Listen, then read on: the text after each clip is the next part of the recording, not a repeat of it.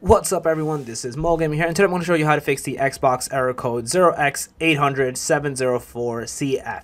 It's a weird error code, but it's a network error code, and I'm going to show you essentially how to fix this. So this happens when you're trying to log into your or get access to your respective accounts, and then obviously this error pops up and it doesn't let you essentially do what you need to do.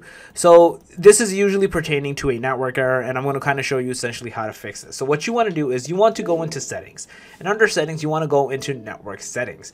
In here we're going to basically go into advanced settings, and we're going to do one in the alternate MAC address. I want you to essentially clear this out. So once you go in here, it'll say clear MAC address, which is going to restart your console. That's step 1 that I want you to do. Step 2 that I want you to do after you reset it, and let's just assume it doesn't fix your issue, is you want to go into then DNS settings, and in here you want to change it from automatic into manual, and you want to make your primary 8.8.8.8 and you want to make your secondary 8.8.4.4. So once you do these two settings, you'll see that, or these two options, you'll see that this will end up fixing your network issues, and you should be able to now access your accounts, play your games, and log into your Xbox console and be good to go.